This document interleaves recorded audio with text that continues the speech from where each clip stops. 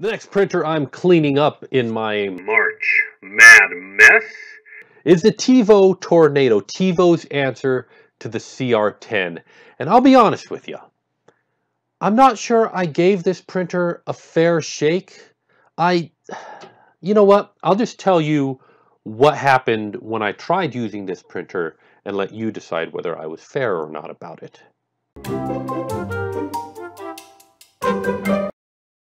So, when I got the TEVO Tornado, it was right in the middle of TEVO Gate. And for those of you who aren't aware of it, TEVO sent a generous assist to another YouTuber to help him pay for the international shipping and customs to get the printer that they wanted him to review. It was considerably more than they needed to send, and that more than a little bit offended the YouTuber in question. Now, who's right, who's wrong, business versus whatever, I'm not really interested in discussing. The point is, there was a lot of drama. So when I opened up this printer, I thought, you know, I'm going to give it a fair shake, but I don't know if I want this printer. I had a CR10.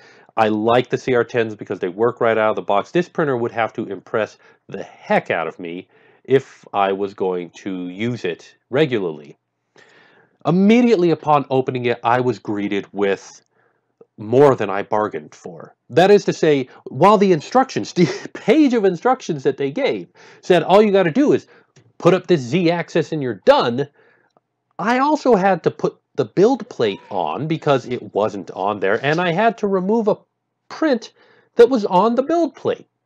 Why was there a print, a half-finished print, on the build plate? I don't know, but before I could print anything, I had to remove their print from the build plate. That's just weird. But nevertheless, I'm no fool. I was able to put this thing together and get it all ready. I fired it up, and I'm honestly a little bit frustrated at the machine right now. I feel like they've already asked me to do more than they intended. Now, maybe I'm a little bit biased because as a reviewer, I'm used to people trying to go out of their way to make sure I get a good experience, and these guys aren't doing that. But I thought, you know what? Yeah, it's kind of refreshing to be treated just like everybody else. And if this is how they treat all of their customers, that's not great, but hey, at least it's honest, so fair enough. Then I fired it up and tried to level it, and I'm already having a trouble with the leveling system that they've got on here because I don't know, the screws that are in here, they go up through the top, but I guess we're supposed to turn the ones below to level it, so okay, fine, I'll do it that way. And I start the leveling process, and that's when I notice this. The build plate wiggles up to 1 centimeter up and down of its original location, and it seems like none of those locations, like the level, the place where it's supposed to be in the middle is just kind of where it's sitting at the time. If the nozzle comes down and touches it too much, the build plate gives. And that's not a good thing in my mind. That this y-axis is just a couple of wheels sitting on a single, well, a double wide, but still a single extrusion of aluminum. It's essentially walking a tight wire the whole time. So I don't even go through the leveling process. I immediately hit up the forums and try to see what other people have done about this and to see how they feel about this. And the answers that I get back is, oh yeah, no, you definitely have to print a replacement Y carriage for this thing to make it more stable. Yeah, that's just, everybody knows that. Oh, and hey, while you're at it, you're also going to have to make some upgrades to the extruder. Oh, and while you're at it, and I'm going, whoa! When do I actually get to print with this printer? They made a printer that is admittedly a lot more friendly to hackers than the CR10. The CR10, like I said, its electronics are mostly maxed out. You could not add much functionality to the CR10. And the TEVO allows you to add all sorts of functionality. In fact, they require it before you use it. So whereas the CR10 is a printer that works without any modifications, The TEVO is a printer that won't work without modifications.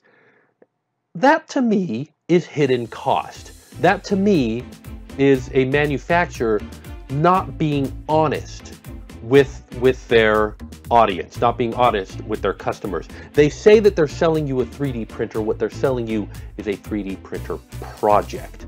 And I didn't want a project at the time, so I took the TEVO Tornado, I threw it in the corner. I was going to rebox it up, but unfortunately, in the time that it took me to get around to actually doing this review and giving myself a reason to do this review with March MadMess, mice inhabited that box and turned it into a nice smelly home. So I don't have that box anymore. So I have no idea what I'm going to do with this. Now, I have had people at the makerspace say, hey, I've got a TEVO, and yeah, I had to do a bunch of upgrades on it, and I'd love to do some upgrades, and we'll help you with this one. So maybe I'll bring this to the makerspace and let somebody else do the upgrading of it. And maybe once it's fully upgraded and running and working fine, then I don't know. I don't know if I'll use it or if I'll donate it to somebody else. But right now, that's my stance with the TEVO Tornado, a 3D printer that is considerably more hacker friendly, so friendly in fact, that it won't let you get away without hacking it. I don't like it. I don't like it. I don't know if I recommend it. I'm sure there are people, I know there are lots of people to whom that prospect is desirable, because there are a lot of people who want to be able to fiddle and tinker and make that 3D printer better. And if so, hey, TEVO is for you, but it's not for me. So there you go. There's the TEVO Tornado. As always, I want to thank you very much for watching. I want to thank you for staying tuned with me through March MadMess as I get my workspace cleaned up. I've just got a couple more printers and a few more projects to go, and then we can get back to doing all those other things that we do on this channel that I have missed so much, and I hope you're looking forward to. If you feel I wasn't fair, if you feel that I need to give this printer a second shot and keep going with it, you let me know. But if you agree with me, also let me know. I want to know your opinion about this printer, and I want to thank you very much for watching. Again, big thanks to my Patreon backers, and as always, safety first. See you next time. Do you want to know more about 3D printing but don't know where to start? Or did you buy a 3D printer but you need some help getting it going? Don't panic.